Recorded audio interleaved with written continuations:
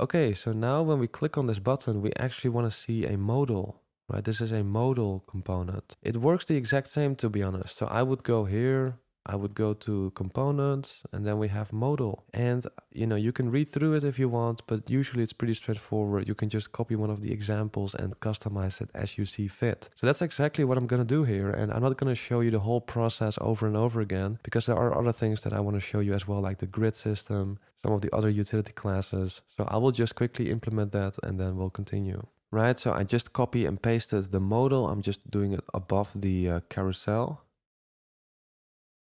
This is the modal, and then we can customize the modal, but let's actually see if we can open this up. So that's something that we haven't seen before. So how do we do that? So how can we open up this modal? Because if we click on the button now, it doesn't work. Well, we are working with a click event again. So usually when that's the case, you have to give something an ID. So we give the modal an ID. I will call it booking modal.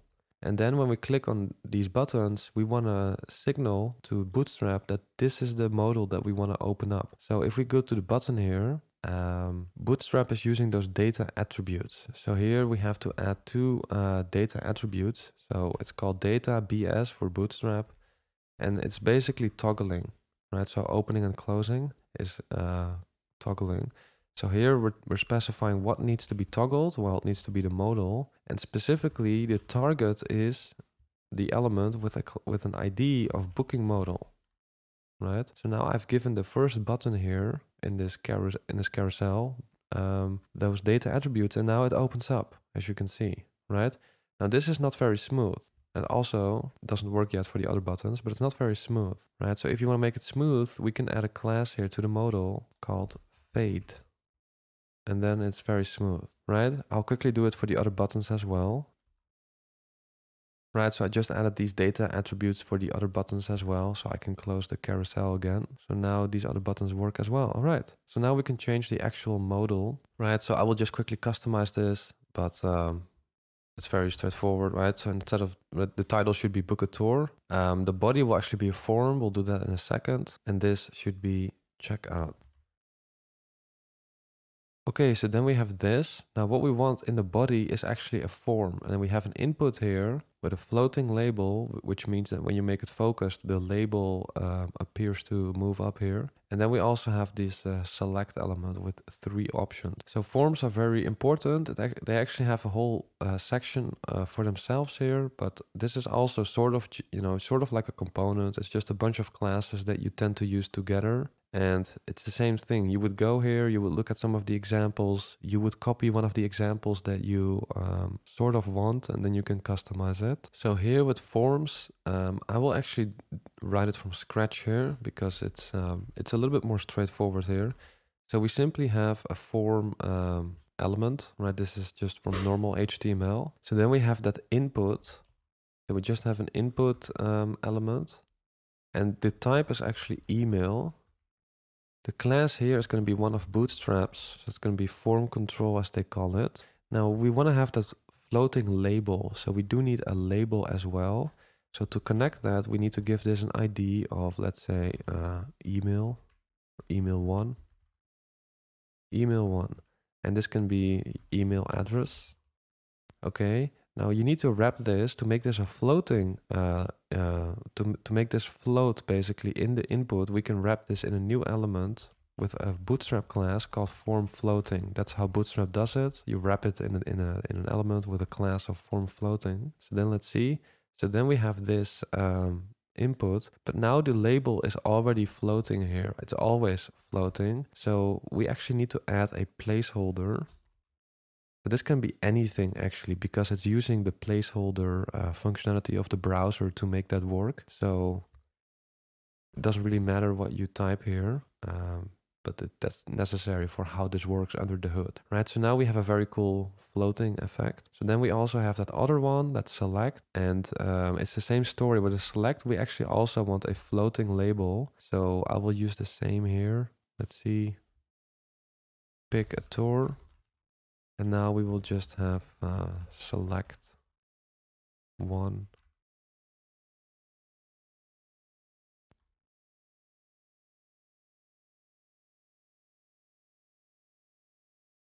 Right, I'm just adding another class called form select here, which will style this as a typical Bootstrap select element. So in a select, we have options. We have those 3 options. I will just quickly write them down.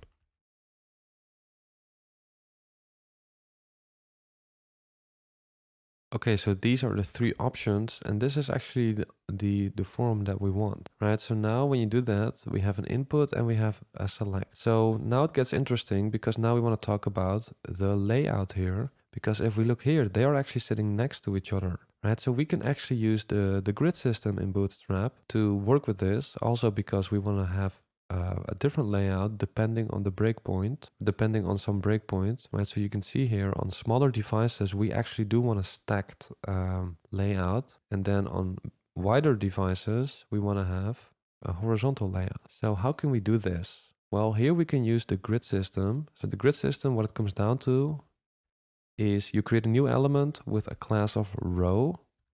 In the row, you basically get 12 units to allocate, right? So the entire row is going to be 12 units wide, and you can determine how many columns there should be and how many of those units they should take up. So here we're going to have, we basically want to have 2 columns.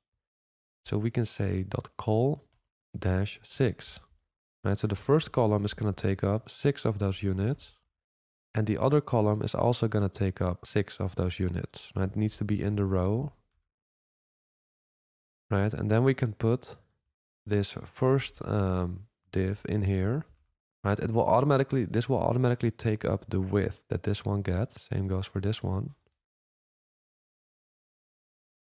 Right, so now we have a row. In the row, you get 12 units, and we're basically we're allocating that equally to 2 columns, right? So now you can see we have, well, a row, and we have 2 columns, right? The elements in the columns will automatically take up the entire width. Now we have some default space between them. I think this is a bit much. So you can also go to row here and you can give it a gutter or gap, or you can define how much that should be. You get a couple of options here. We want number 2, and that makes it a little bit less. So this looks pretty cool. But now the thing is, it's going to be like this on all viewport, right? So what we actually want is this horizontal layout only on wider viewport, right? So maybe only when it has crossed a certain breakpoint. So here we could say only when it has, when it has crossed this, maybe the small breakpoint and bigger, do we want to have this horizontal layout. So what you can do is you can go to these columns and you can say it should take up 6 units when it reaches the small breakpoint.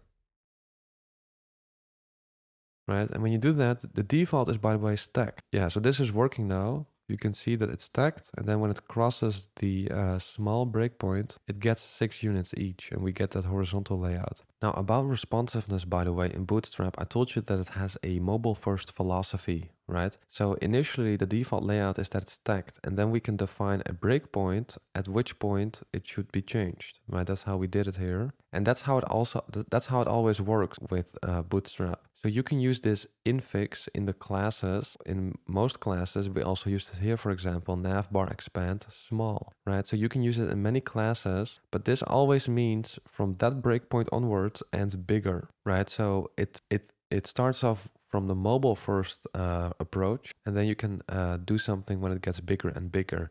Now, does that mean that you have to develop your website from a mobile first perspective as well? Like, do you need to do mobile first or desktop first? Well, I always do desktop first. So even when I use Bootstrap, I would use desktop first, right? Because that's what I prefer in many ways. I'm more of a desktop user myself. I'm not a very heavy mobile user, so I tend to prefer developing websites from the desktop first approach. However, it does depend a little bit on your team, on the type of project that you're creating. But simply because Bootstrap has a mobile first philosophy does not mean that you have to create your Bootstrap websites from a mobile first approach. So that's just a side note. By the way, if this was helpful, I'd really appreciate it if you could like and subscribe. Also, check out my courses on CSS and JavaScript if you want to take those skills to an advanced level. Because in there, we will build some beautiful real-world projects from scratch so you can see how everything fits together and really master CSS or JavaScript. And I will also release other courses soon, like React and Node.js. So if you want to be notified, then make sure you are subscribed to the email newsletter. You can find the link in the description. Thanks for watching, and I hope to see you soon.